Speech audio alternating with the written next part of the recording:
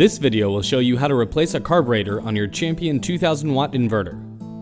This video can be used for the following models. Always turn off your engine and let it completely cool before working on your unit. Ensure that the engine switch and fuel valve are in the off positions. Remove the access panel on the side of the unit. Then remove the spark plug cap and always leave it disconnected when working on your unit. Step 1. Remove the fuel cap and rubber spillway from the top of the unit, and then remove the clip using a pair of pliers. Step 2.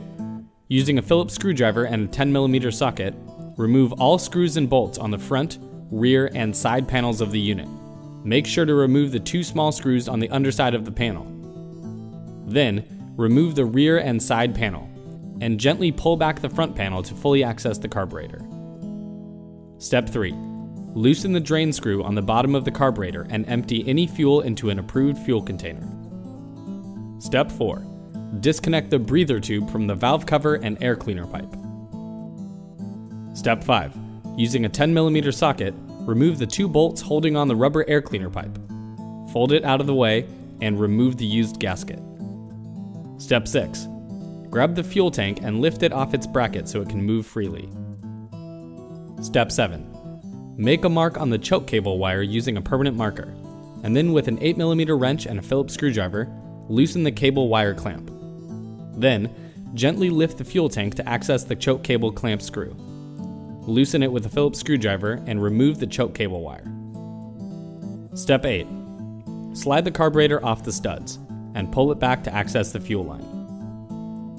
Using pliers, loosen the clamp and remove the fuel line from the carburetor.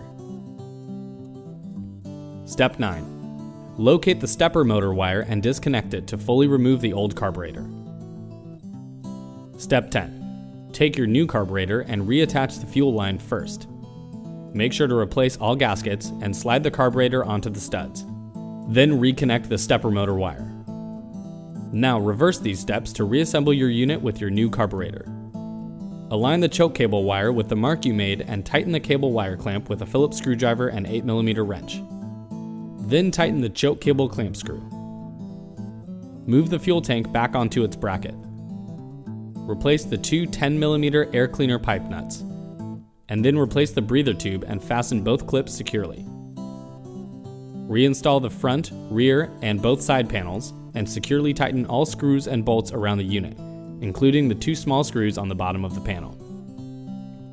Replace the clip near the fuel cap, reinstall the spillway, and tighten the fuel cap. Lastly, firmly reattach the spark plug cap and replace the access panel. Your carburetor replacement is complete. Always follow the safety guidelines in your operator's manual, and for more help guides, visit the Champion Help Center at help.championpowerequipment.com.